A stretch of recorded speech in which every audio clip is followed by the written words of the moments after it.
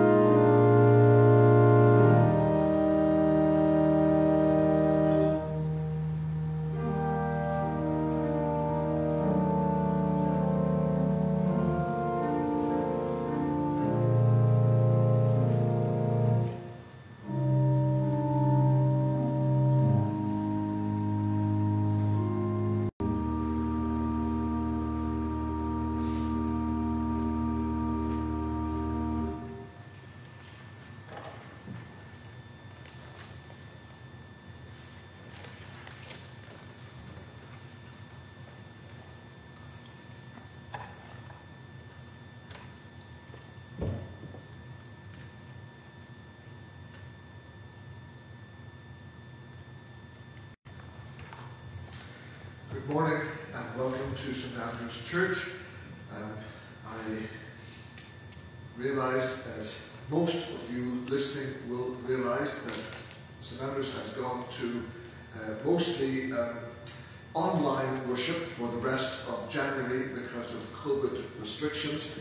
I'm here and James is here and a few choristers are gathered around and we're glad to have them, but listening and being welcomed are doing so via technology, and we're glad that you're able to do that.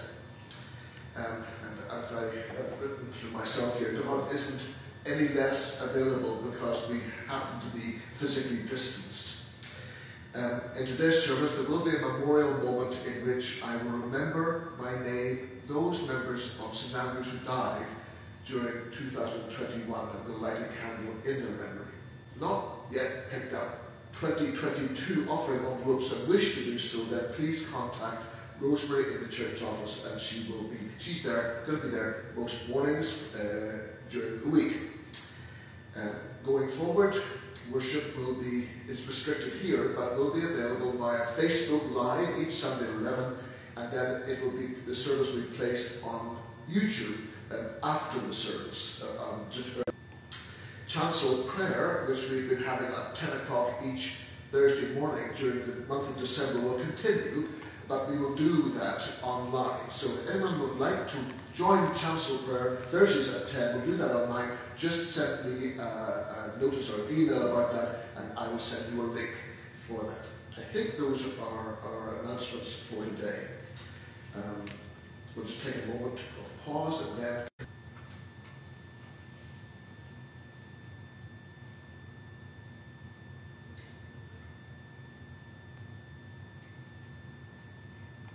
This call to worship I've chosen is, I think, so suitable for New Year.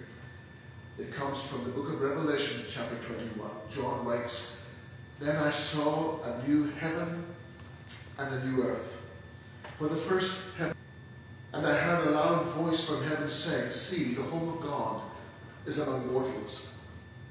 He will dwell with them, and they will be his people. And God himself will be with them. He will wipe every tear from their eyes. Death will be no more. Mourning and crying and pain will be no more, for the first things have passed away.' And the one who was seated on the throne said, 'See, things new.'" Let us worship God.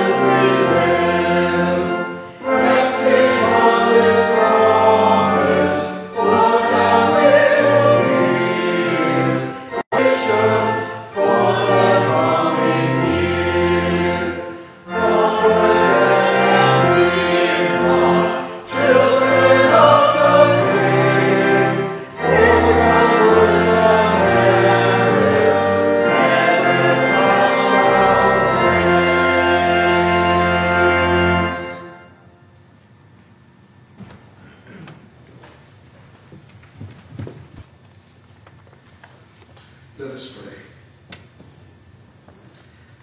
Eternal God, God of every and all generations, we live in the flux of time, subject to its variations, times of growth and times of decay, times of joy and times of sorrow. But you, Lord, are the Lord, and every season and every year is in your loving hands. We worship you this day, gathered together by technology, but even more so by your Spirit, to commit ourselves and our time and this year to you, our Lord and our Savior. We praise you, Holy God, that you times, in the person of your incarnate Son, Jesus, In him you came to live in us, and through him we are bound to you in covenant, such that not even death itself can separate us from your love.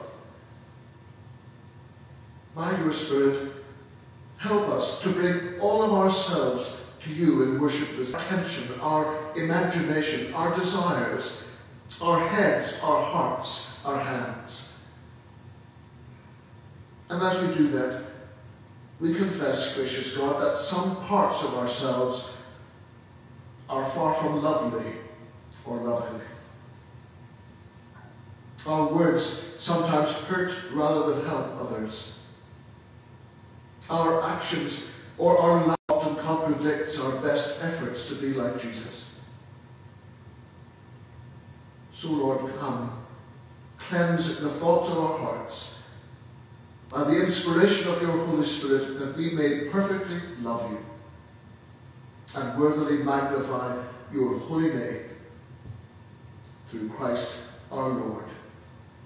Amen. Brothers and sisters, assuring us of God's pardon. The Apostle Paul wrote, "If anyone is in Christ, there is a new creation. Everything old has passed away. See, everything has become new.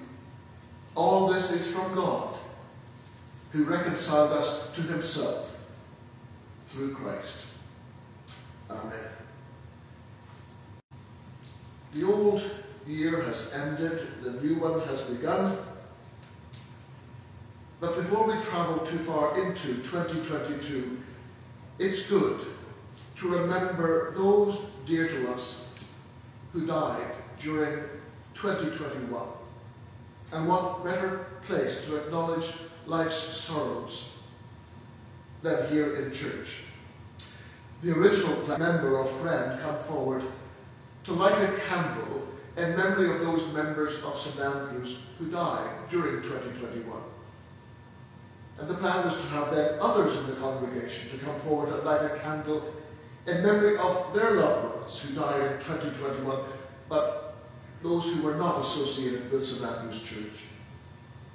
The session's decision to pause in-person worship prevents that plan from being carried out, but I will now name the 4 members of St. Andrew's Church who died last year and light a candle in their memory. But why do this? First, it's an opportunity for those who grieve and who still grieve to own their grief and express it within the life of the faith. Learning to live without someone we love beside us is a difficult transition, not something that's resolved in a week or a month or even a year.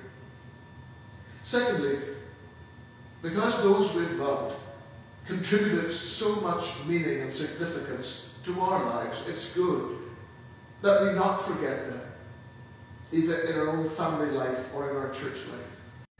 This memorial moment points us to God as the source of our hope and our comfort. Whatever you may have faced last year and what you may face this year, whether illness, bereavement, or loneliness, God has promised to provide the light we need. And so we remember the members of our during 21. The first person I name is Johann Heim, who died last year on January 10th.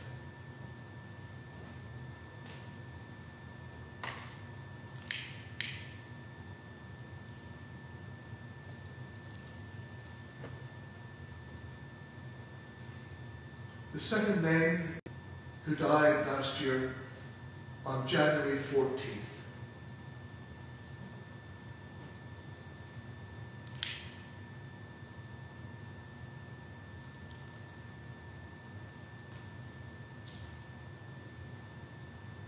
The third name I mentioned is Anne-Marie Rigueur, who died on March the 8th last year.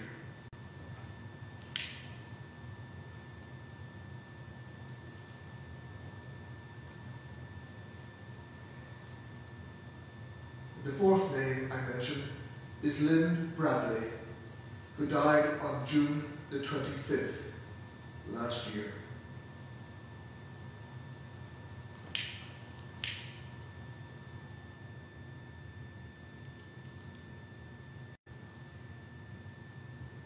Let us pray. Lord Jesus Christ, we believe that the love of the Father that held you and that holds us through the valley of the shadow of death is real and dependable. May those who are part of this service this day in that belief. We thank you, Lord, for all those whom we remember this morning, those we named publicly just now, but others that each of us know whom we loved, but who died. We praise you, Lord, for all that they meant to us and to you. Gracious, as the end of poverty and the beginning of riches, the end of frustration and the beginning of fulfillment, the end of fear and the beginning of peace, the end of pain and the beginning of joy. Lord Jesus, in light of your resurrection from the dead, we look to you to be our steadfast friend through this new year and indeed forever. Amen.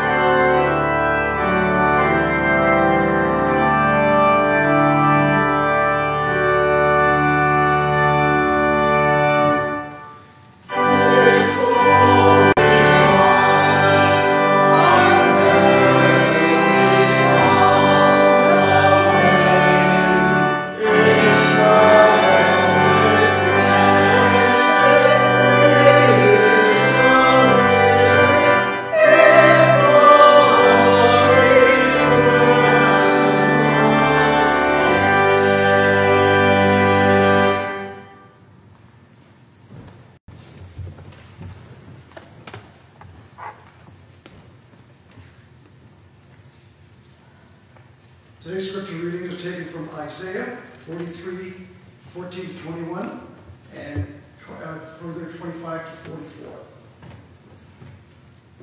Thus says the Lord your Redeemer, the Holy One of Israel, for your sake I will send to Babylon and break down all the bars and shouting of the Chaldeans. I am the Lord, your Holy One, the Creator of Israel, your King. Thus says the Lord who makes the way of the sea, a path in mighty waters, who brings a chariot and horse, army and warrior. They lie down, they cannot rise, they are extinguished, quenched like a wick. Do not remember the former things, or consider the things of old. I am about to do a new thing. Now it springs forth. I will make a way in the wilderness, the rivers in the desert. The wild animals will honor me, the jackals and the ostriches. For I give water in the wilderness, rivers in the desert, to give drink to my chosen people, the people whom I formed for myself, so that they might declare my praise. I am he who blots out the transgressions for your sake, and I will not remember your sins. Accuse me, let us go to trial, you may be proved right. Your first ancestors sinned, and your interpreters transgressed against me. Therefore I profane the princes of the sanctuary. I delivered Jacob to utter destruction, and Israel to revival. But now hear, O Jacob, my servant, Israel, whom I have chosen. Thus says the Lord who made you, who formed you in the womb, and will help you. Do not fear, O Jacob, my servant, for I will pour water on the thirsty land, and streams onto the dry ground. I will pour my spirit upon your descendants, and my blessings on your offspring. They shall spring up like green tamarisk, like willows by flowing streams. And the next reading is from Hebrews 10, 19 to 25. That's Hebrews 10. Therefore, my friends, since we have confidence to enter the sanctuary by the blood of Jesus, by the new and the living way that he hath opened for us through the curtain, that is, through his flesh. And since we have great priest over the house of God, let us approach with a true heart and full assurance of faith, with our hearts sprinkled clean from the evil conscience and our bodies washed with pure water, of our hope without wavering. For he who has promised is faithful. And let us consider how to provoke one another to love and good deeds, not neglecting to meet together, as is the habit of some, but encouraging one another, and all the more as you see the day approaching. This is the word of God. Thanks be to God.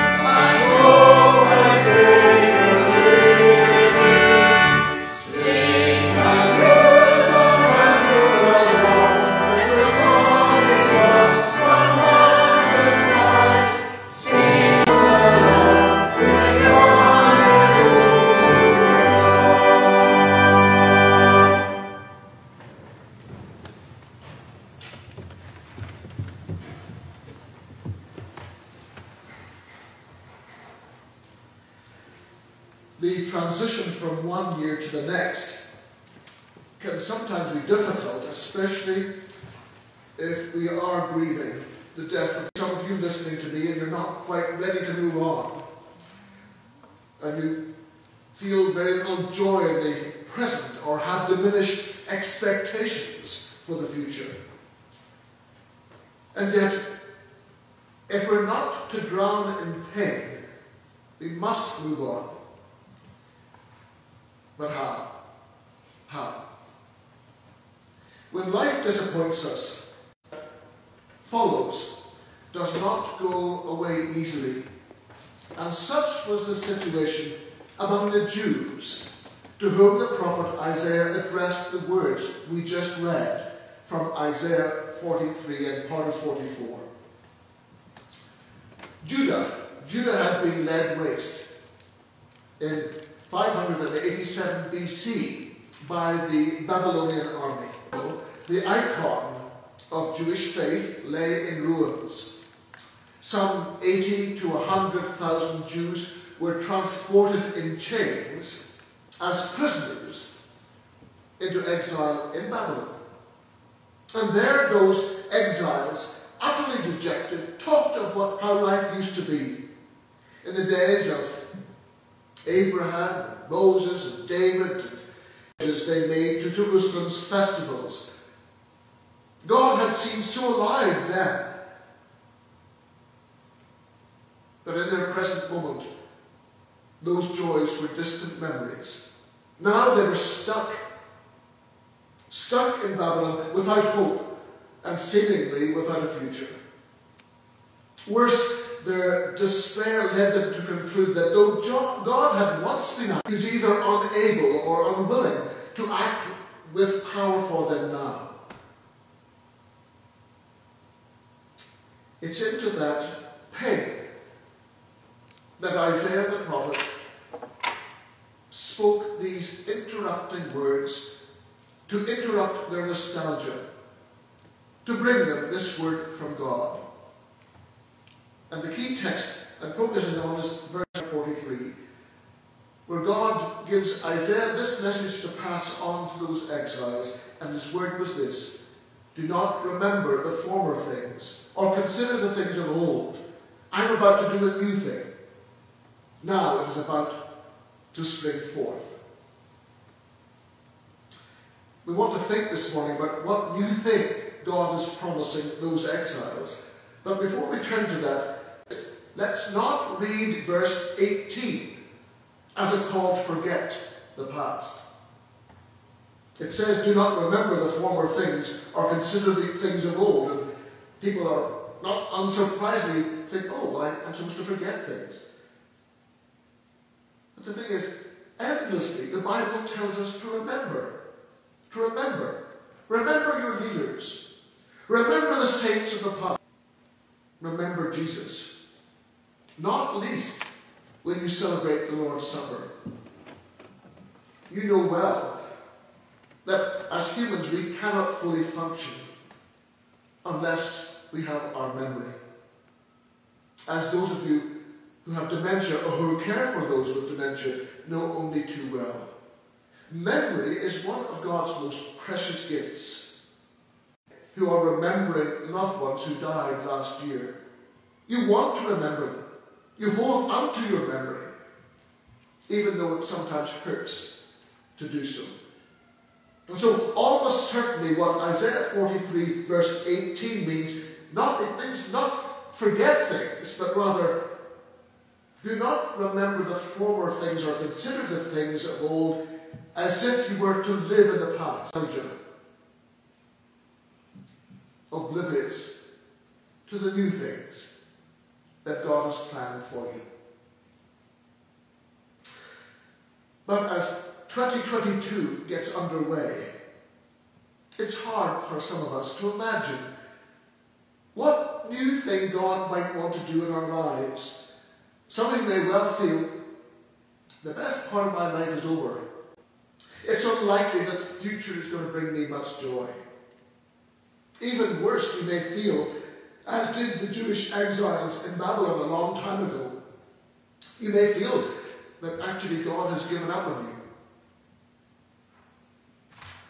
Let's think about that, not just as it applies to us personally, but as it applies to us as a congregation. That their best days are behind them. They're over. Lie the past. And that whatever he's up to, God isn't about to do a new thing among them. I'm not among those people that think like that. Such limited, cynical, self-defeating, God-denying language and thoughts say far more about flawed, finite, faithless, church, utterly faithful God, who Scripture tells us can give to the driest of bones new life, and can give to the most woebegone congregation a new start. If God is alive, if Jesus is the same yesterday, today, and forever, then he's able, despite our flaws and failures, our sorrows of the past, we could never imagine. Nothing is impossible for God. Probably those words would end the sermon. That's probably a good point to end by now. Nothing is impossible for God. That's what Isaiah was really saying to the exiles stuck in Babylon. But it's the message really of the whole Bible. And you'll notice perhaps that I began this sermon on a new earth, a new heaven and a new earth. So let's never poo-poo the new thing that God is able to do and wants to do in our lives or in the life of our congregation either. To suggest the newness that God is able and that God wants to bring to us, the prophet Isaiah uses a host of to highlight God's future plans. At Isaiah 43:14, God says to the exiled Jews, I will send to Babylon and break down all the bars. At verse 19, I will make a way in the wilderness. At verse 25, I am he who blots out your transgressions. I will not remember your sins. And into chapter 44, verse 3, I will pour water. Talk about God being active in the future. There's promise after promise after promise of this new thing that God's going to do. Let me mention some of these promises and just pay attention to them. The first one comes at verse 19 of chapter 43. Promise number 1, I will make a way in the wilderness. Isaiah 43 refers here, provided a way through the wilderness for the Hebrews escaping slavery in Egypt. That was the great sort of model of redemption and freedom and release all through the Bible.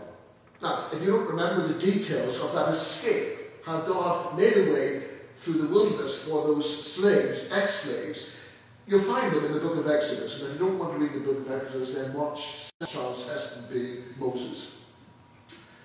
No doubt, of course, some cynical Jew stuck in Babylon protested that what God had done was long centuries before. To which, of course, Isaiah the prophet responds, God is about to do that again. God is able. God specializes in providing a way to wilderness, to provide a way out when we're stuck.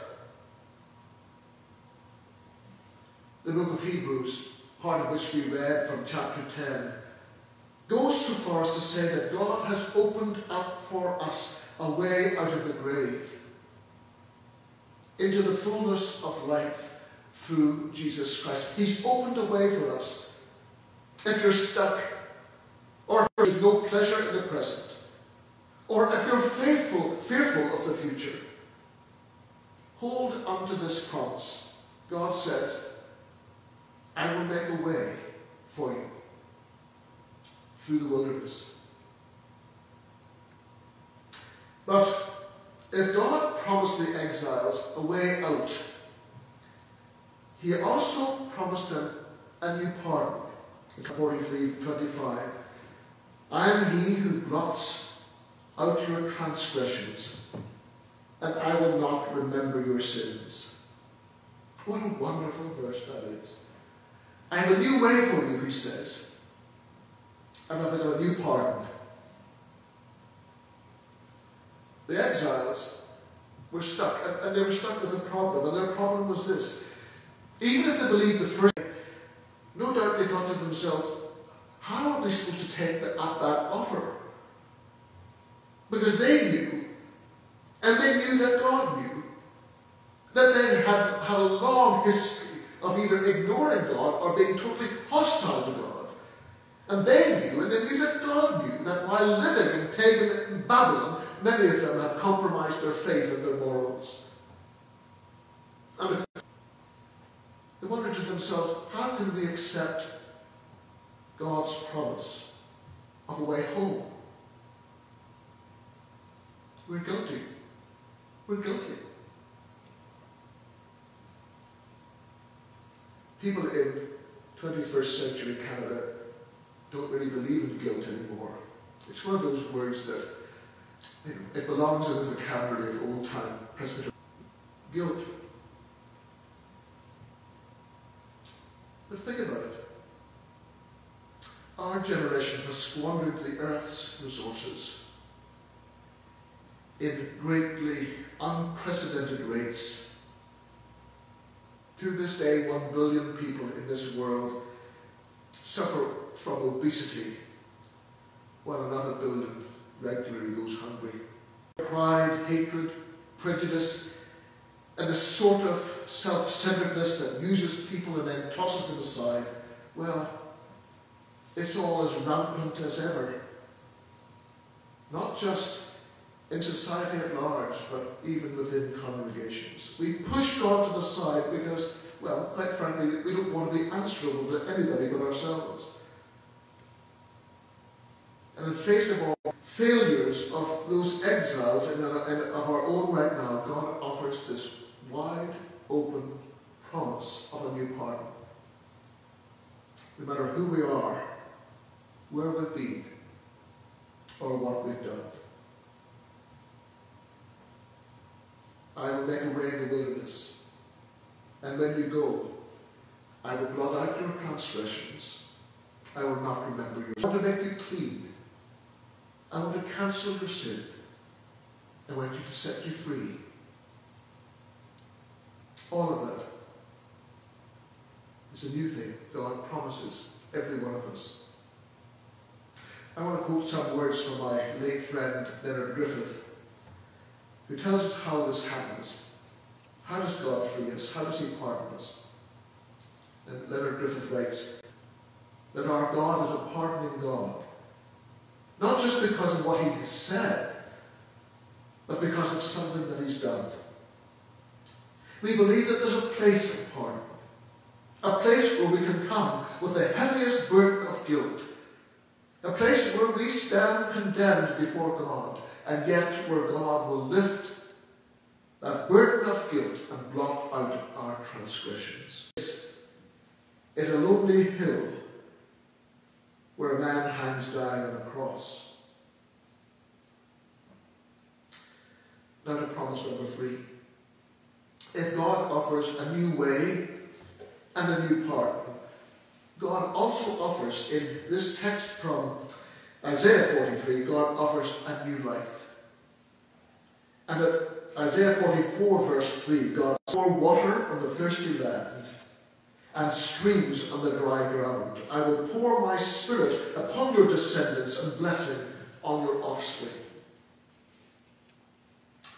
Preachers like it when texts say exactly what they wanted to say. And my third promise is a promise of new life. Well, the text doesn't say new life. Instead, the text pictures it as water for the thirsty. Some of you have no doubt been to Israel. I've been to Israel, and I'll never forget getting up one morning, leaving the hotel in Tel Aviv and driving through on a highway. One side of the highway was dead, desert, nothing. The other side was the most glorious rows after rows after rows of dark, olive green-leaved orange groves. No water on the other side, irrigated. Water, water. In a desert country like Israel, where our prophet lived, nothing could live. You died without water, but with it you lived. So water became either no water, death, with water, life. Clear of water, it's God promising us new life for dried up people.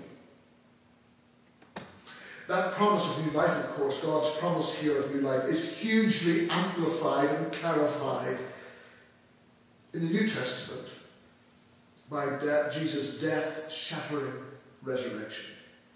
The New Testament pulsates throughout with this sense of newness, which says Revelation 21, with which I began the service, will one day be so total that God will wipe every tear from our eyes. Death will be no more. Mourning and crying and pain will be no more, and all things will be made new. Sometimes we get so tired of the same old, same old. And that is precisely what God offered these new exiles in Babylon. A new way out, a new pardon, a new life. And of course that promise of God still stands. An older married couple was once driving down a highway for a Sunday afternoon drive.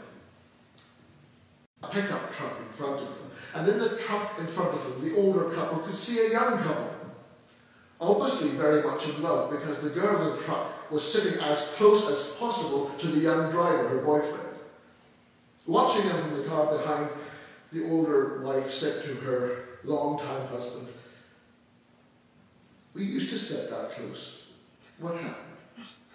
What happened?" The husband replied, over the century, God hasn't moved one iota from any of his promises, nor rescinded any of his promises. Do not remember the former things or consider the things of old. Don't live in the past, God says. I'm about to do a new thing. God springs forth. A new path, a new way, a new pardon, a new life. We're not being told here to forget the past, nor to deny the pain of loss. What the text tells us is this: don't get stuck in the past. Don't give up on the newness, the new things that God wants to do. Invite God, as this year begins, invite God to do the new things God can do and wants to do in your life. And I will do the same. Amen. Our offering will now be received.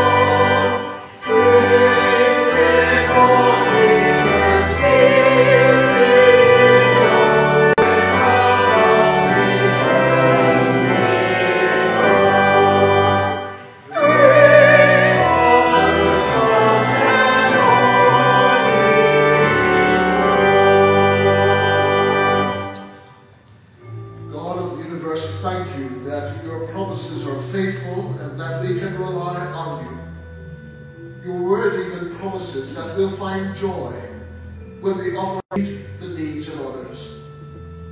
Take the gifts we bring this day, so that our lives and the lives of others will be blessed, and your name be truly honored. Through Jesus Christ our Lord. Amen.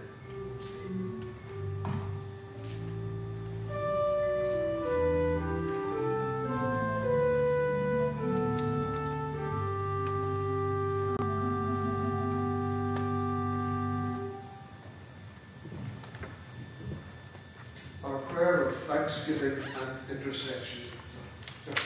Prayer of thanksgiving and supplication. And in the prayer of thanksgiving with which I begin this, I will use the phrase quite often at the beginning, just the word Lord, and I invite you to respond with the words, we thank you. This is our prayer of thanksgiving.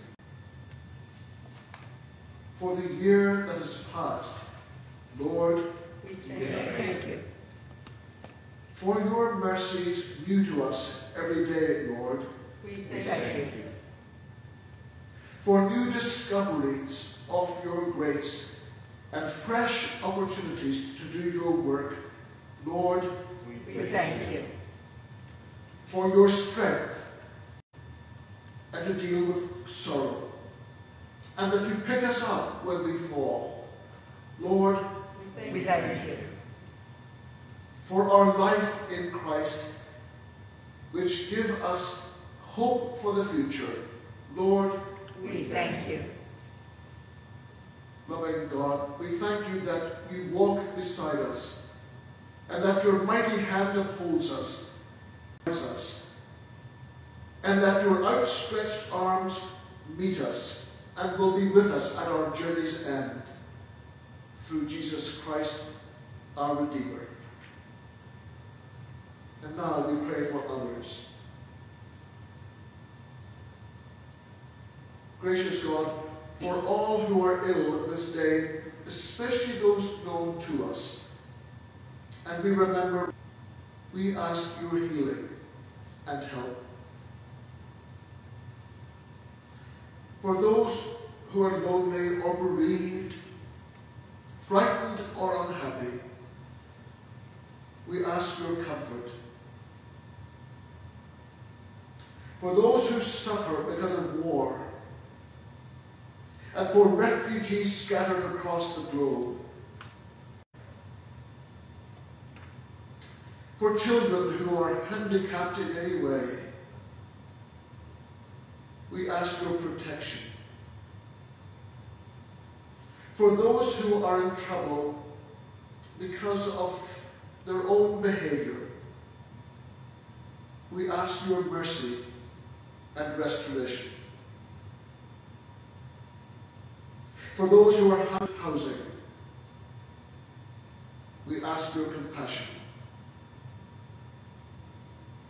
For your church, Lord, in every part of the world, we ask for your wisdom. For all who labor for peace in this world and the freedom of those who are stuck, we ask your guidance and strength. Those who gather to pray in the name of Jesus, receive our prayers for all in need, and grant your salvation to them and to us through our Savior Jesus Christ, who taught us when we pray to say, Our Father, who art in heaven, hallowed be thy name. Thy kingdom on earth as it is in heaven. Give us this day our daily bread, and forgive us our debts as we forgive our debtors. And lead us not into temptation, but deliver us from evil. For thine is the kingdom, the power, and the glory, forever and ever. Amen.